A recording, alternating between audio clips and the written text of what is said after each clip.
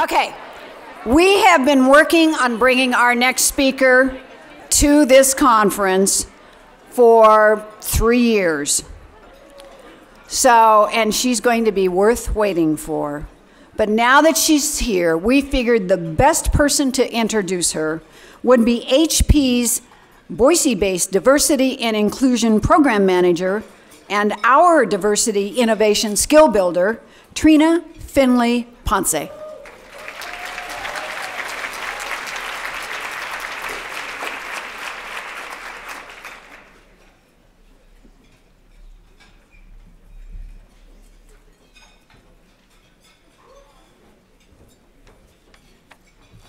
Good afternoon, everyone. I'm honored to have the opportunity to introduce Lesley Slayton Brown this afternoon. Lesley returned to HP Inc. after a short stint away in the fall of 2015 as HP's Chief Diversity Officer, where she has been instrumental in driving a diversity and inclusion strategy that has set the benchmark for embedding diversity and inclusion across all of the organizations in our company, starting with driving action to create the most diverse board of directors of any tech company in the United States. I think we're 42% women on our board. So round of applause for Lesley for that. Lesley inspires and drives leaders to embed diversity and inclusion into everything we do. And she demonstrates impact from the boardroom to the business unit to the individual person. As an agent of change, she has a unique ability to engage leaders at all levels to have difficult conversations about diversity, inclusion, and belonging. Lesley was named the most powerful woman in corporate diversity by Black Enterprise, a Woman of the Year in technology, and one of the most influential women in corporate America. And we at HP have kind of voted her as all-around awesome woman leader.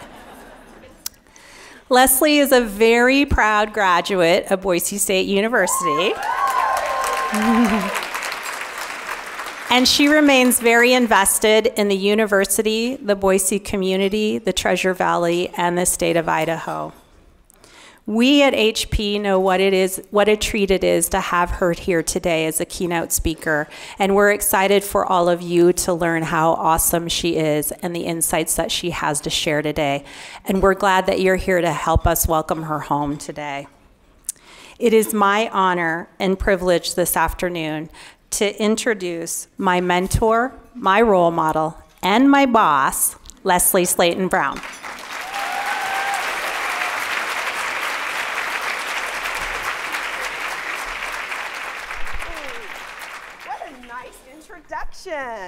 Boise! All right. I just excluded everybody else. That was so undiversity of me. Okay, so I'm going to be honest with you. So a couple of things. So first of all, it feels so good to be back in Boise. This is home for me. This is my alma mater. This is where literally I grew up. I became an adult. I became a mother. I became a wife. I became a better daughter, a better friend, a better colleague because of Boise. I have to tell you, though, there's been some great speakers. And in fact, Nancy Hughes, is Nancy still here? Amazing, was she not? Oh my God, she just filled me up and re-inspired me with her stories and the fact that she's answering the call of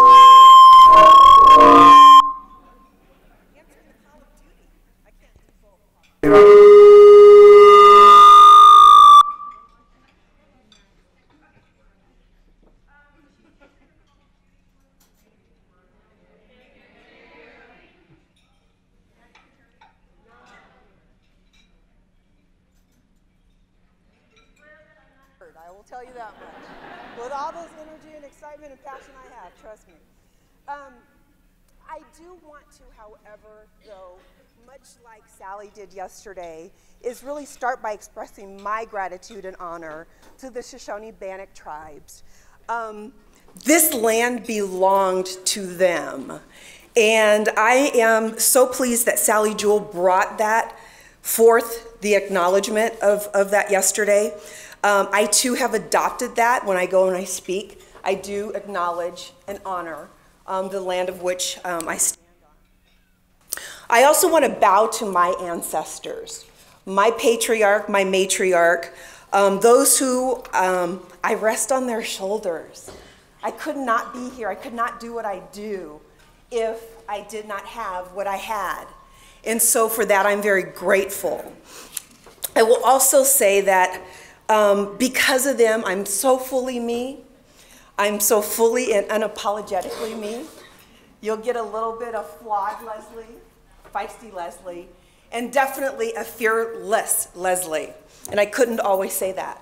And I'm thankful for Boise and for Boise State for creating that fearlessness in me. It's off again. It's too hard to stand in one place. Okay, but I'll try to do my best. I want to thank Tracy and the Andrus Center for Public Policy for inviting me here. I know it's taken a few years, and I will tell you, at the close of the bell last year, Trina came and said, can you just put it on your calendar, tentative? Just put it on there. So the persistence and the patience, and I'm here, and I'm glad to be here. And I also know about this organization, no is not an option. I would also be totally remiss if I didn't acknowledge my wonderful HP colleagues all over there somewhere. They're quiet. Hello, HP. Oh, back there, all right. Good. We're going through a lot right now. We're going through change at HP. We're in the process of a changing of the guard. And our CEO has stepped down. He's taking time to go to his home country, which is Australia. He's passing the baton to our president of printing, who is stepping up into the CEO position. And the interesting thing about this, so Dion Weisler passing to Enrique Lores. Enrique started at HP as an intern. From intern to CEO of a $58 billion company, go figure. Love it. Let's see, what else do I get my little thank yous out of the way here. I want to tell a quick story too about one of the things I'm excited about in this changing of the guard that's happening. On Thursday, when the announcement was made that our CEO was stepping down, and in his words, he said, I'm doing what I've always told you all to do, and that's to put family first. So it was a little bit of a shock, a little bit of a surprise. We have to report out to the street. There's a lot of scurrying around that's going on, and a lot of angst with folks. And Enrique Lores, who led our print business, he, on Sunday, I literally had my phone, Saturday actually, working out in the yard. It died. I had it plugged up. I thought it was turned off. And part of it was intentional because I didn't want to get any calls, work calls. And I got a call just as I was sitting down to dinner with my husband about 6 o'clock. And it was Enrique Lores on the line. And Enrique hails from Barcelona. He has a very strong Spanish accent. And he said to me, he said, hello. And I said, hello. And he said, hi, Lesley, this is Enrique. And I said, Enrique Lores? I said, what are you doing calling me? And he said, I just wanted to see how you're doing. And I said, well, what do you mean how I'm doing? And I was thinking, and I started kind of flipping through my phone, like, did we lose somebody? You know, I'm kind of in a bit of a panic. And I said, Enrique, I'm fine, how are you? And he said, I didn't call for me, I called to see how you were doing. And I said, well, do you mean like with the change and all that's going on? And he said, absolutely, that's exactly what I'm asking about. And I told him, I said, Enrique, I said, I'm really, really sad that Dion is having to leave. I've really enjoyed working with him. He's been a great leader for us. We were kind of in our stride. And I said, but I'm really excited for you. I couldn't be more prouder of you stepping into this role. I've had the honor of for 18 to 24 months touring with him from site to site as the lead of our print business. He has gone, he's put together this reinvent kind of road show, if you will, to go from major site to major site to site to site to site, and to share the HP strategy, to talk about what his focus is and what his priorities are and where he lies as a leader. And literally he did this fake Match.com profile on himself of what his strengths are or what his weaknesses are. No kidding.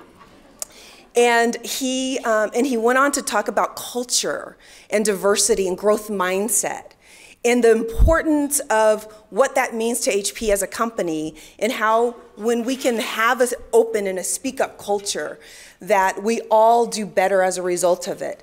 How when diversity is at the table, we have better innovation, we're more creative. Do we still have more work to do? Absolutely. But was he on the right track of what he was trying to do? He also would meet with every single employee resource group, or what we call business impact network, which is a combination of affinity groups. And he would meet with them, whether it was the Black Employee Network or the Women's Impact Network, or excuse me, our multicultural network, or veterans, or people with disabilities. He would sit down and he would listen to them. He would talk to them. And I was always fearful when he came back, because there was this long list of things of go do this, go do this, go do this, and no was not an option. It was, we're gonna make this a better place. And, you know, I mean, we have a wonderful and thriving print business, but quite honestly, it's a good old boys network. And so when we did the research and he found the results of that, and it said we're still doing that, he said, I want to talk to all of my employees. I want to talk to people, because I want to make a difference in what we're trying to do around culture and growth mindset and diversity and inclusion. And by the way, he took the initiative to make sure that his own leadership was building. You know, we're still building, but we saw women in leadership positions, and when women in leadership positions make, and they're good, make great decisions, they bring others along. And so we were having those conversations, and we said, well, that's not good enough. We're still not seeing, you know, some ethnic diversity changes. And so we started working through that, and we started having conversations about intersectionality. Of it's one thing to be a woman, it's another thing to be a woman of color, or a woman from the LGBTQ community, or with a disability. And so we were having those conversations. So I will say this, and I will say this to my HP colleagues out there, I think we're in good hands. I know I know that we're going through some changes. Businesses change. You upsize, downsize, right size, whatever the language is for the time.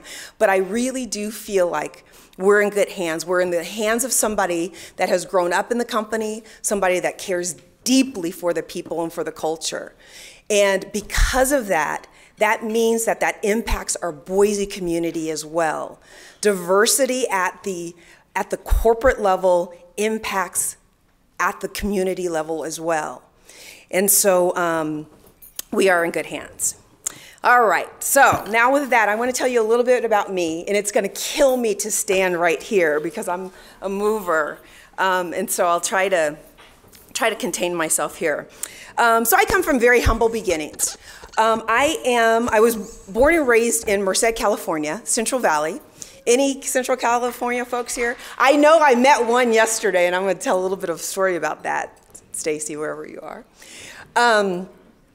Merced, California, and friends used to joke, you know, gosh, if you blink, you'll miss Merced. But that's not true, because Merced now has the university there, University of California at Merced. And in the 9 or 10 years that it's now been there, you've seen, just like with Boise, the growth that happens with that, and especially with the university town. So I'm the youngest of 5 children. We're literally stair steps in age. So from 1960 to 1966, my mother had 5 kids, 6 years, 5 kids. Talk about barefoot and pregnant, right? Popping out babies. Just popping us out, just one after the other after the other. I was like, Mom, what was your diaper budget, you know? But here's what's interesting. My mother was 21 when she had me.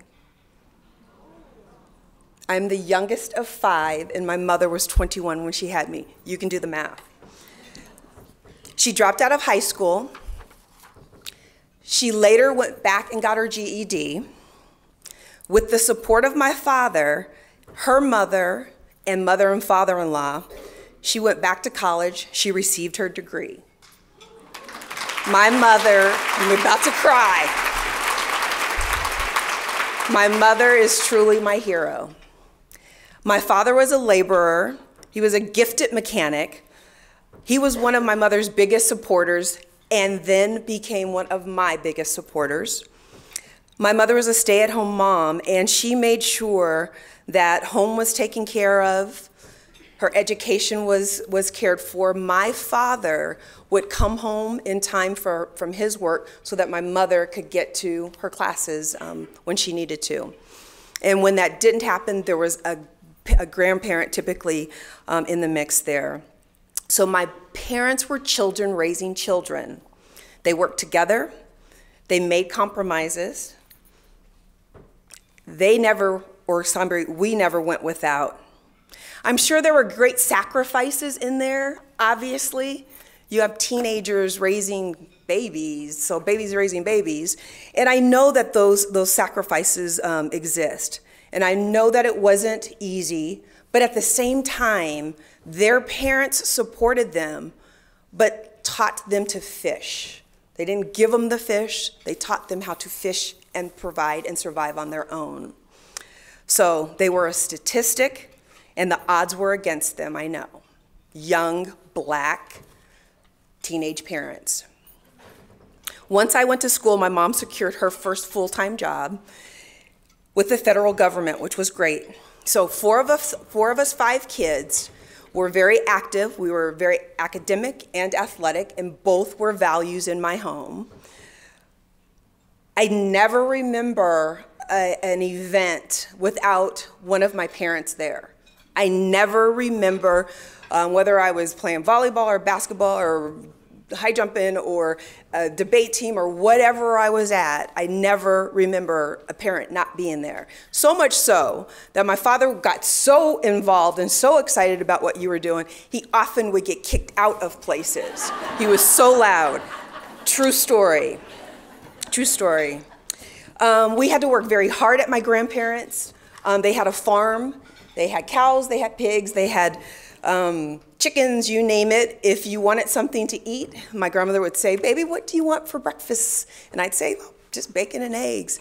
The bacon came from the pigs that they raised, and you had to go out to the chicken coop to get the eggs. Fresh, warm, brown eggs. We assisted other family members, and so even though my parents were building, they also helped others come behind. So whether somebody was coming out of the military, or some bodies, because it was many, was coming out of the military, and they were helping either fix up a house on the property next to a grandparent or uncle, or staying with us for periods of time. They had a place to eat, and they had a place to sleep. And they had a safe environment, they had a comfortable, and they had a very clean, my mother was OCD, environment.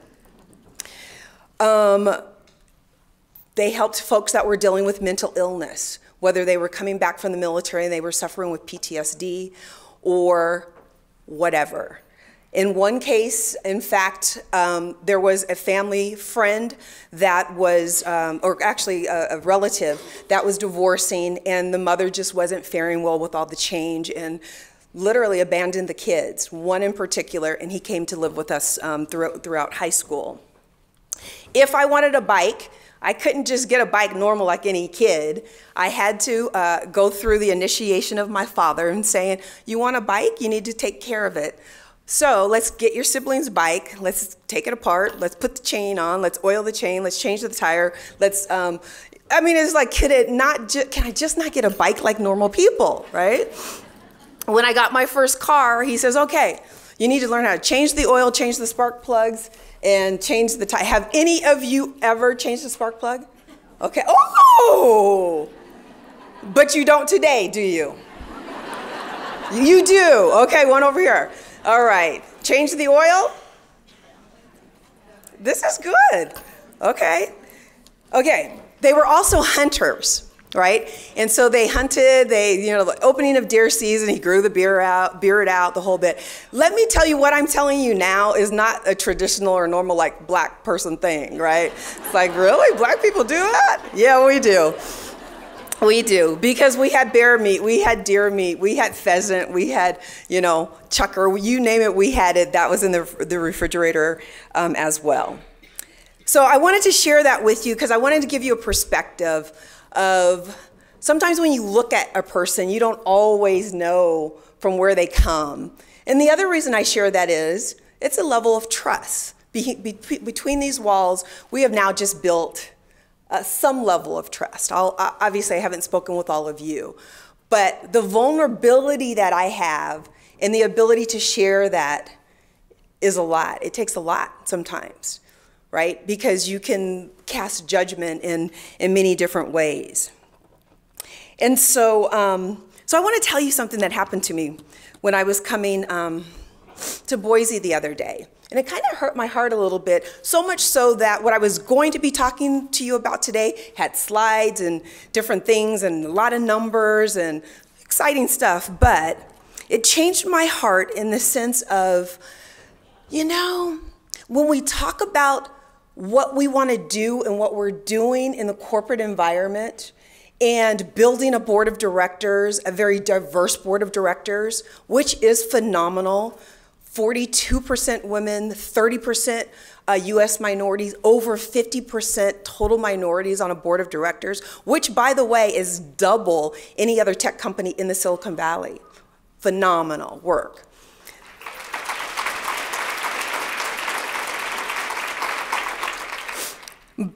And you'll always hear me say, but we have more to do, and we do. But here's what happened to me yesterday. And it was one of those things that I thought, you know what? And it's not the first time, and I'm sure it won't be the last time. I was boarding a Southwest Air flight to come to Boise. There's limited flights to Boise that are nonstop, and it's between Alaska Air and I think Southwest. I chose Southwest for time. I happened to be, when I did my great early check-in, A1, which means you're boarding pretty close to first, right? But I also was bringing stuff with me, and so I checked two bags, and as I was running to check in, I kind of slipped in because they had already started boarding the A's, and so probably about 15 or 20 or so people had already boarded ahead of me. Not a problem. No one complained. I'm A1, not a problem. And the attendant said to me, he says, like, you were supposed to board a long time ago. I said, I know, no problem. So I get on the plane, and I'm 6 feet tall with 35-inch inseam. I need space. So I go to sit up front in the bulkhead. So it's bulkhead or it's exit or it's cramp for the hour and 20 minutes, right? So a woman was sitting next to the window, and so I went to sit in the aisle seat, which is my preferred seat anyway. And she said, "No, you can't sit there." And I said, "Okay, is anyone sitting in the middle?" And she said, "You can't sit there either." And I said, "Okay." Now, I'm gonna tell you, pause. I did have on a t-shirt that said, "Be good to people." No lie, it said, "Be good to people." And so I grabbed my computer bag, I walked back down the aisle, got a seat in exit row, was comfortable, not a problem. We go to take off, I look, no daughter, no granddaughter sitting there. And it hurt my heart. It hurt. It was a feeling of rejection. And the thing is it wasn't that she said it, it was how she said it that really, really hurt my heart. And so, I was thinking about that, and I started thinking about Starbucks and two young African-American men sitting in the waiting room, waiting for somebody to talk about a business deal that they have, and probably very excited and very passionate about what they were about to present and hopefully getting funding and whatnot. And a Starbucks barista basically calling the police on him, getting him arrested, and I think you guys probably know the rest of the story. I see heads nodding, right?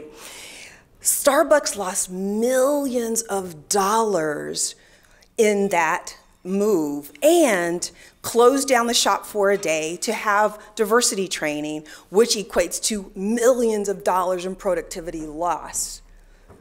Diversity has an economic value to it. It really does. And the other thing is, it would have been so simple to be kind to the customer. And the other thing is while I was preparing for this, I went down before lunchtime.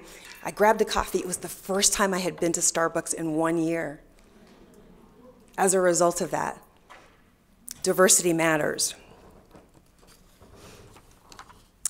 So let me talk to you a little bit about going off to college, coming to Boise. I was so excited. I loved the community that I grew up in. I was fortunate to grow up in a family of everythingness. Although I came from a Christian-based home, we had Muslims, we had Buddhists, we had everything, whether, at the family reunion, and so we acknowledged that food and the traditions, of the different religions. We had, I had a cousin that was an amputee at a very young age, which was unfortunate. His mother was a welfare recipient. He had an injury, went to the emergency room, and was told, first of all, waited 8 hours, and then when he was finally seen, was told to go home, he'd be okay. Got gangrene, and he lost his leg. He was a future scholarship athlete, so of course, it was a lawsuit, malpractice, and all of those things. But my cousin is a phenomenal man, one of the best people I know. And so the fact that you're standing before somebody that's an amputee, you can't not notice that part of his leg is missing. And so for me, in the way that I grew up, you just asked what you wanted to know. And I'll never forget when my daughter was about 3 or 4, he came to Boise to visit us with my brother, and my daughter just stood there and just stared at him and stared at him. And so I said to her, I said, "Sweetie," I said, "do you have a question for Cousin Joe?" And she said, "No." And I said, "You could ask him." I said, "Joe, is it okay if she asks whatever it is that's going on in this 3-year-old head, And so he said, "Yes, please do ask." And so she said, "What do you do with your other shoe?"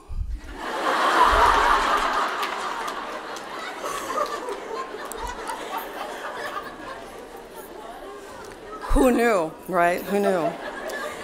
Who knew? So because I grew up with so much diversity in my own family, I know nothing else. Did we use incorrect vernacular? Absolutely. Did we tease? Absolutely. Did we cast judgment or bias? Absolutely, we did all those things. I think we all do. But the opportunity that we have today is when we know better, we need to do better.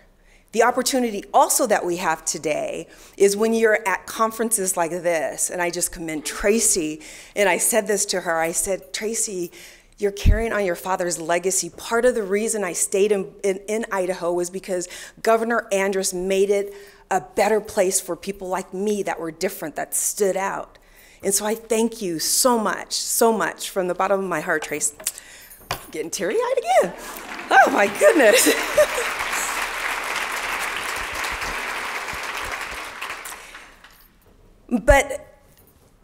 And the other thing I often say too is, it's okay to be uncomfortable. It's okay to be my little precious girl that just wanted to know what's the other shoe? What do you do with it? And ask. Let's not make up stories. Let's let them ask the real stories. Let's ask permission. Let's build trust and be able to share with one another. So when I came off to college, I am a product of the Equal Opportunity in Education Act. Many of us know that as Title IX.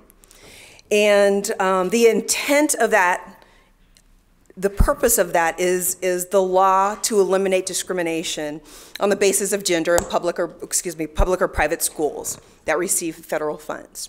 It's the basics. So I earned a 4-year women's basketball scholarship.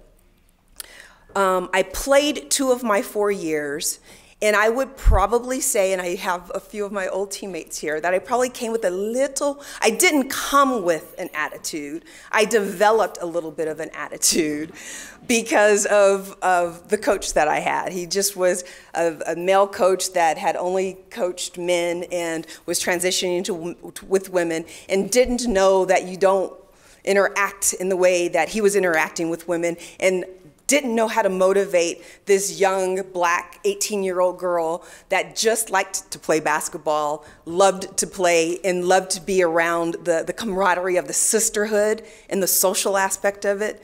But I knew very clearly, and I had cousins that have gone off and played in the NFL and the NBA and have gone and got master's degrees and are lawyers and doctors and dentists and all of those different things. But he didn't know how to deal with this young black girl. And he didn't know that I had a father in my home that taught me how to change a tire and change the oil, and that built confidence up in me. He didn't know that my father told me almost every single day, you know, you are so precious with your cute little self, but you're also tough, and you can do anything you want to do. And so for somebody to then take me and then try to pull me down and degrade me and demean me and to kind of get me under his thumb, it was a challenge. And as a result of that, I didn't perform at my best. I don't even think I did academics at my best, because all of these things were going on. And so when my second year ended, I was just like, peace out, Mr., and I won't fill in the name. And Cindy, don't you either. She's sitting back over there. But I'll tell you what happened to me, which was great, is one day I was walking through the student administration building, and there was this woman, a little woman that had polio and walked with a slight limp. Her name was Margie Van Voren. Her husband, by the way, worked for BLM for many years and retired, Al Van Voren. And Margie walked up behind me and just kind of went, and kind of came up behind me and made me jump a little bit and startled me. She says, "What are you doing?" And I said, "I'm looking for a way to finish school." All I know is my dad said, one, I begged to come home the first year and cried, and he said, "No, you're going to do this." It was the teaching me how to fish thing. And 2, you better come home with a degree. I don't care what the degree is, but you better have a degree. And so I told her, I says, I'm trying to figure out a way to finance my school. I know I'm not going to do the student loan thing, and I just don't know how, I'm gonna do this. And so she said, you know what? Come back on Thursday and let's have a talk. I'm going to put you on my calendar. And so I went off, and I couldn't wait for Thursday to come. And Thursday comes, and the administration building opens at 8, and at 7:30 I was like by the door. Where is she? When's she coming? She put the key in, and I bammed through the door, just burst through the door. I sat down with her, and she says, "I think I have a role for you." And she started telling me about this position. I was like, wow, that kind of sounds great. It sounds kind of too good to be true, but it was going to finance. It was going to help me get the money that I needed to ultimately finish school. So she says, "I have a title even for you." And I said, "Well, what is it?" She said, "You're going to be the student assistant of the dean of student special services." She was the assistant dean. She said, "You're going to be the student assistant." And I said, "Okay, and how much?" And I forgot what it was, but basically it was the highest paid student position on campus at the time. And I said, yes, I scored, right? So I did that, but it's a full circle moment, because in that program, I also did programs for veterans, for Latinos, for non-traditional women was the language that we used, for telecommuters, people commuting in and out the Treasure Valley to come back to school, for people that were dealing with coming back in and needing to get, kind of versed in their math, and Black Student Union and Chicano student, and it was just like, wow, and access for people with disabilities. And so I'm like, this is cool. But it just dawned on me that is exactly the internship of Enrique Lores, now CEO of a Fortune 500 company, well, actually Fortune 200, but Fortune 200 company. I never imagined the job chief diversity officer didn't exist back then. But doing that work for people like me to be able to impact a beautiful city like this, because I tell you what, I travel a lot, and I'm always trying to get that seat for the long legs, by the way. And I represent Boise. I represent Boise State. And I mean, like, do I not represent Boise State here? I mean, really? But really, companies like Micron, companies like HP and other tech companies, we're focused on innovation. Innovation comes through diversity. It comes through, and we pull talent from the schools, from the engineering program, from the business schools, from the marketing schools. And so whether it's U of I, Idaho State, Boise State, we have a place here, and we need that diverse talent in order for us to be the best and to compete not only locally but also globally. So that's important. My story is probably I'm sure all of you guys might have a very similar story. But for two very young parents, kids raising kids, I don't think they did so bad, right? Right? All right, so I want to give you a couple takeaways, and I see my yellow card flash at me, and I'm ready. Number one, a statistic is not a story. A statistic is not a story. My parents were a statistic. There's often judgment formed, biases, when you look at things at face value, if you look at it at a glance. It's when people are when we think people are less than we are, or more importantly, you think you're better than they are, and you've never taken the time to hear their story, you'll write them off. And so what I would submit for you today is to take the time to hear the story. We did a beautiful exercise Trina led yesterday. It was a 2-minute exercise, and it was connect with somebody, sit down with them, 2 minutes, hear their story. And in that 2 minutes, all she wanted was 3 things that you had in common. The person that I sat down with, here's where I'm going to tell off on Stacy. Stacy, are you? Oh, I see you. Stacy came over, she introduced herself to me, and the first thing she said was, if you don't mind me sharing this, I guess I should ask. Okay. Oops. She said to me, I'm so nervous when I do this kind of work and have to have these kind of conversations. And I said, well, just tell me about yourself. And she said, I didn't grow up here. I said, oh, I didn't either. Where'd you grow up? She said, the Central Valley in California. I said, I did too. So there were 3 things right there. And so we just kept building. I said, oh, me too. And so we just immediately connected. Now, had you looked at me and you looked at her and you put us together, you probably would think there are so many differences, but yet there were so many similarities. So remember, let's not get caught up in the statistics. It's not the story. The story is our own to share. And I'm so thankful, like you, Tracy, that I feel like I'm living my father's legacy, because that is who he was, is to get to know people. The second is kindness.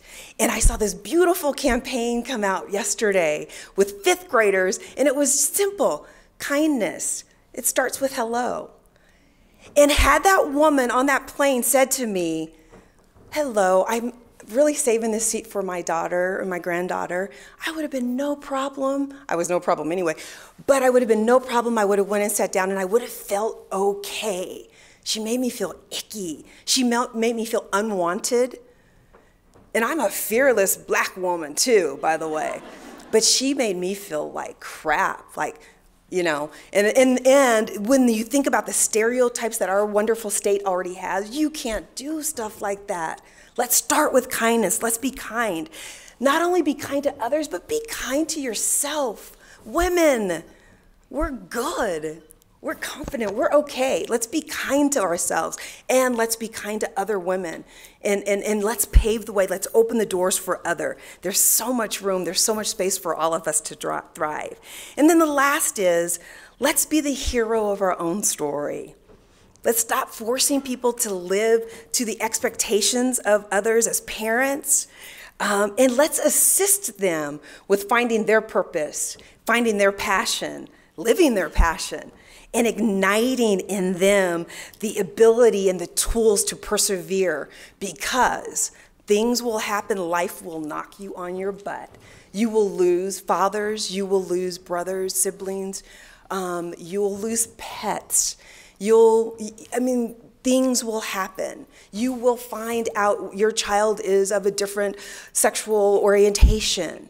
Things will knock you on your butt, and we've got to be prepared for that. Millennials are dealing with high levels of anxiety. Suicide rates are climbing.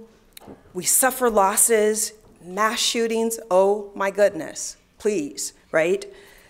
So I want to end on this note, and it's very simple, and that is, let's be intentionally inclusive in everything that we do, because after all, inclusion starts with I. Thank you.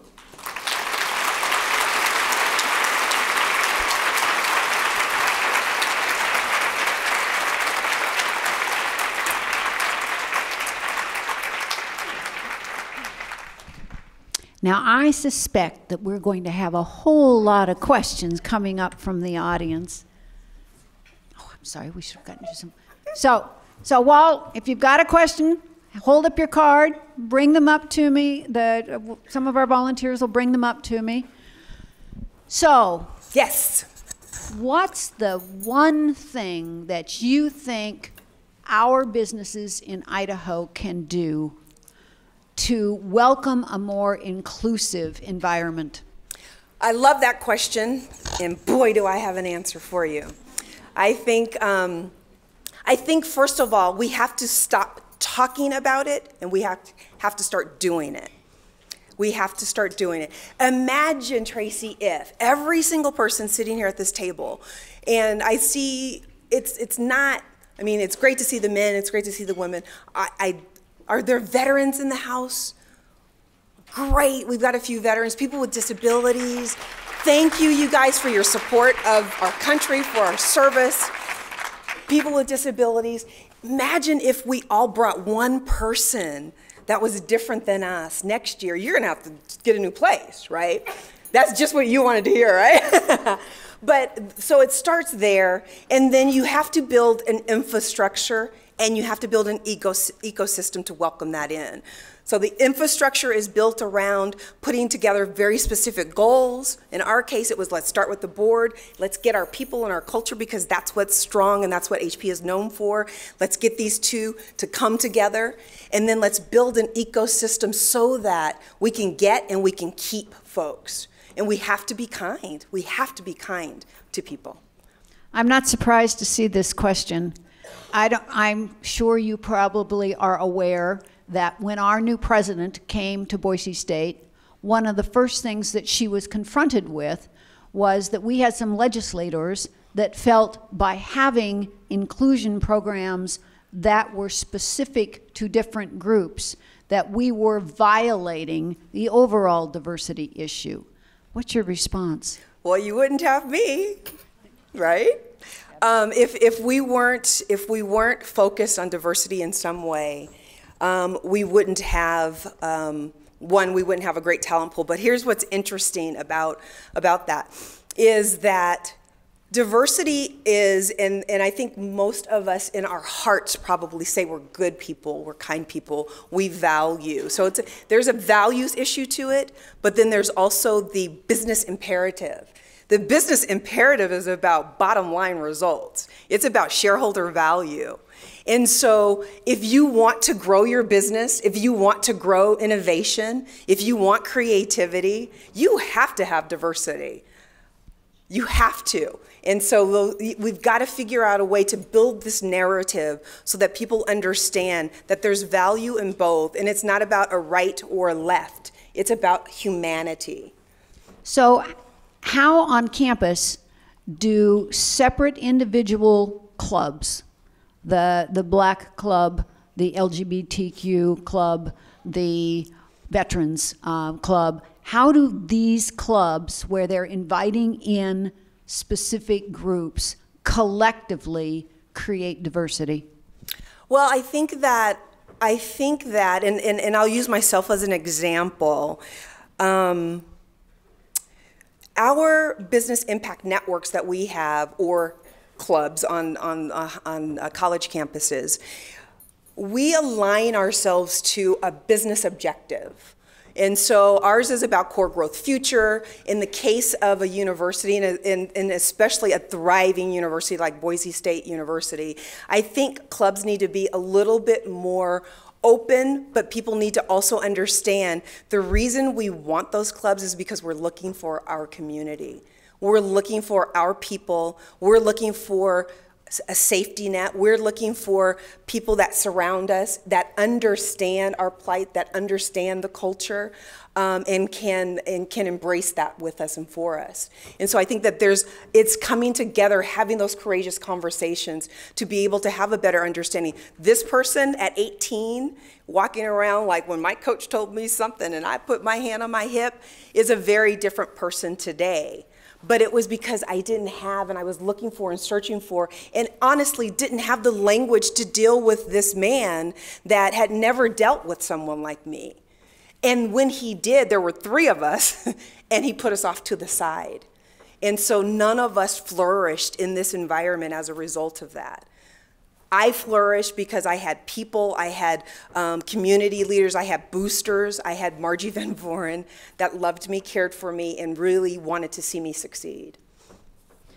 What are the actions that you and HP took that were successful in diversifying your board? First and foremost, wonderful question. When you are going to diversify, you have to be intentional. First rule of thumb is we're comfortable doing what we're comfortable knowing, and so therefore you will get what you always got if you keep doing the same thing. We know that's insanity. So you have to be very, very intentional about going out and saying, and by the way, it takes saying no many times. And our leaders will say, we said no. You're using a search firm that is bringing in the same, and by the way, in the tech industry, white male dominant. We're not trying to eliminate white men, we're trying to bring in others. And so when you're trying to build a board, you're building, and they're pulling from that same talent pool because that's who are CEOs, and they're already out there. So you have to be able to take a chance on looking at new and different talent. And by the way, it's not all about race, it's not all about ethnicity and gender, it's about perspective of bringing somebody in that maybe has started a new business or has an expertise in software. And one of our board members started as a COO of TaskRabbit. She was under 40 when she joined our board. Today, she is the CEO and sold it to IKEA. And so she's bad mamma jamma. So that's what you want. You want to be able to look for that, whether it's feistiness, it's fearlessness, it's all of those things in order to bring it in that's different than what you're doing. How do you grapple with your own biases and discriminations? First of all, I laugh, and I typically will say, and Trina knows this from my staff, I'm like, you know what, here's what I think about something, and I'm like, but I want, and any of you are willing to challenge me on this or open me up to a different way of thinking. When there were some things that were going on from a political standpoint, I start with humanity, and I just said, I really want somebody that has a different perspective than I do to enlighten me. We do work at HP around growth mindset, and I know it's a buzzword and everything, but what what growth mindset does is it opens you up to a different way of thinking. It opens you up to an inclusive leadership way. You ask questions differently to warrant different conversation. And more importantly than that, it builds a different level of trust where you can have those conversations, and I have them all the time. Somebody can call me out, and I'm okay with that. You have to be willing to ask for the feedback in order to get the feedback.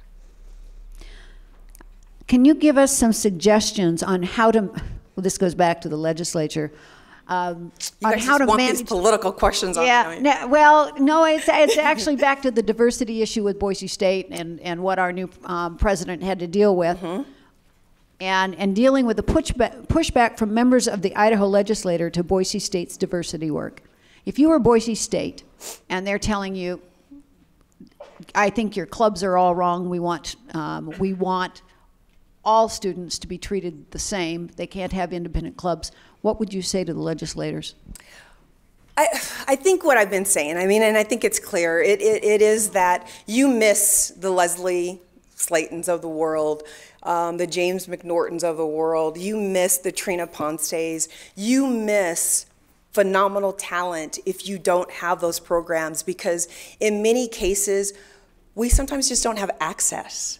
We don't have knowledge. I live and work in the Silicon Valley, and I tell you, whenever I go in to do a robotics class, a coding class, or whatever, you'll see a large number of white boys and Asian boys and girls. And it's like, okay, but where's the brown-skinned folks? And a lot of times it's because you're not going to their school, you're not giving them awareness of, and if I may, as a result of that, we've seen a dip over 30 years and a decline with minorities in technology as a result of not having those programs.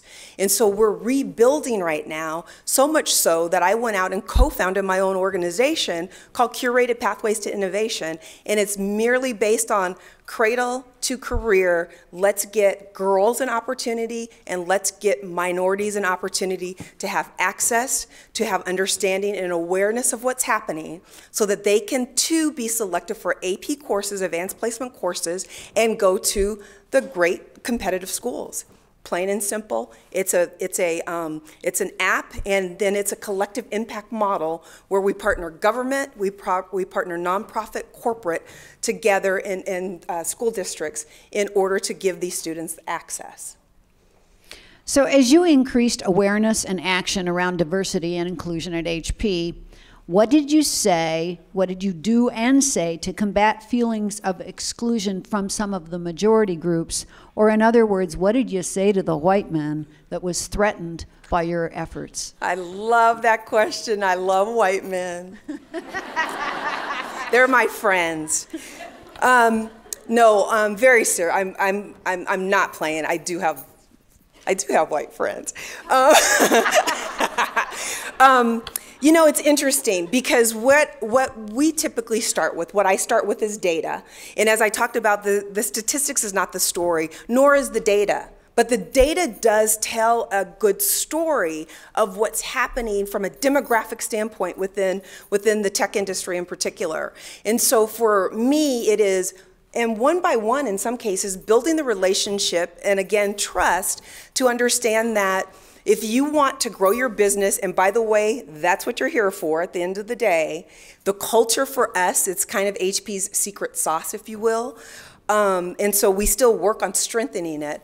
But if you want those things for your business, then let's come together and let's look at how we can have these conversations with the men on the team and start creating allyship so that they understand that there's no fear in losing your job. We're not pushing people out of the company. We're just trying to welcome new people in and create an environment and a culture in which everybody can come and thrive. Whether you're LGBTQ, whether you're a person of African descent or Black or Latino or Native, and you can bring that beautiful culture with you. And so we're just trying to do more around those partnerships and having those real conversations about it more than anything. And a good question to end on. What is the one thing you want to change at HP that you haven't been able to do yet? Woo-wee! That is a loaded one. It's myself. It's hard.